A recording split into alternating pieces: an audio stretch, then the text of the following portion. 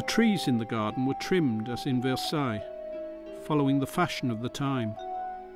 And then marble statues appeared in the summer garden, mainly Italian ones depicting ancient Roman emperors and generals, allegories of the seasons and human temperaments.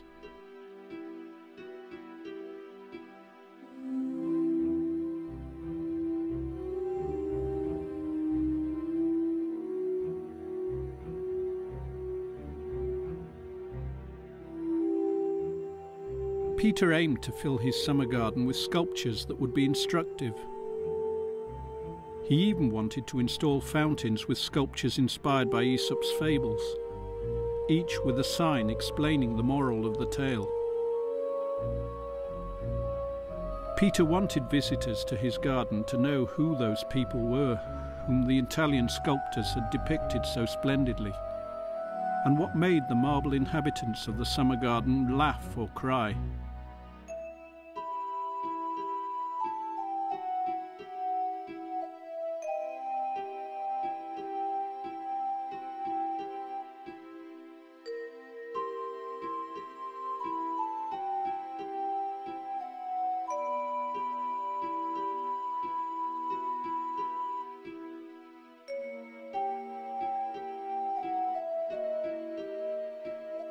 In this old engraving we have a good view of the water tower that once supplied the fountains of the summer garden. We can also see the grotto, a unique edifice right on the bank of the river that has not survived down to the present. The grotto was adorned with sculptures, but its chief attraction was a water organ that Peter had brought from abroad.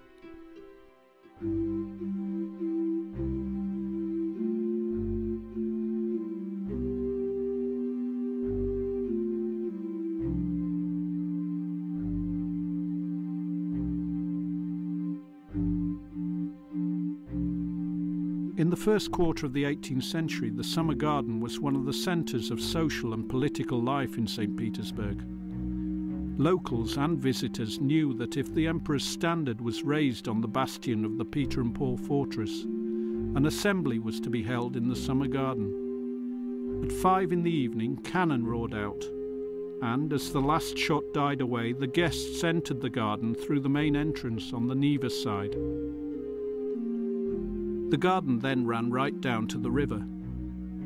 The guests entered its central alley. The chief adornment of this main access of the summer garden was a statue of the beautiful classical goddess Venus. Later it became known as the Taurida Venus, and can be seen now in the Hermitage. Today's summer garden bears little resemblance, of course, to that of Peter's day. There are no fountains, no lakes with pergolas, no aviaries and no fruit trees.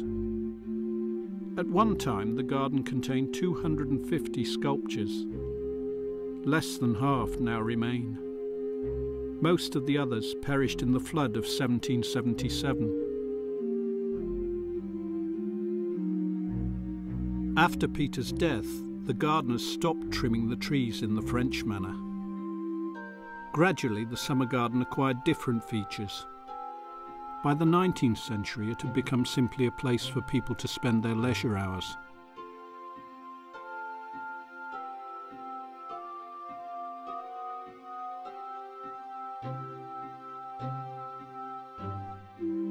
But on the other hand, it had begun a new chapter in its history. The summer garden has been extolled in poetry and prose, in music and in painting. In it one can catch glimpses of the shades of various literary characters and hear melodies from past centuries. The summer garden is associated with Tchaikovsky, Anna Akhmatova, Mandelstam and many others.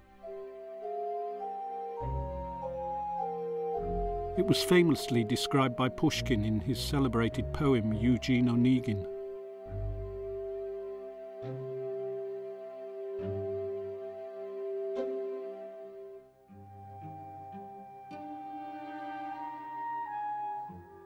In the almost 300 years of its existence, the summer garden has become encrusted with legends. One of them claims that a certain Englishman made a special journey by ship from his homeland just to see the railings of the summer garden, of whose beauty he had heard. After looking at them, he immediately sailed away, saying that he could not hope to see anything more beautiful. Another story states that in the 1920s, the Americans offered a Russia devastated by revolution and civil war 100 steamships for the railings of the summer garden. But the offer was turned down because they are simply priceless.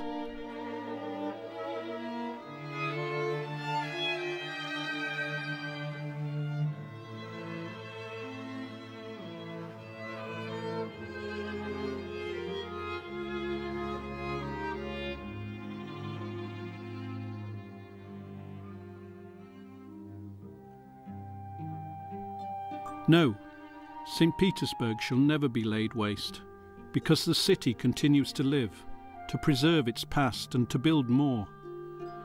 And new generations of artists strive, like their precursors, to capture its appearance on canvas and paper.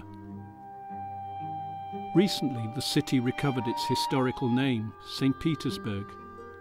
The future of the city, like its name, is connected with heaven, and heaven protects it.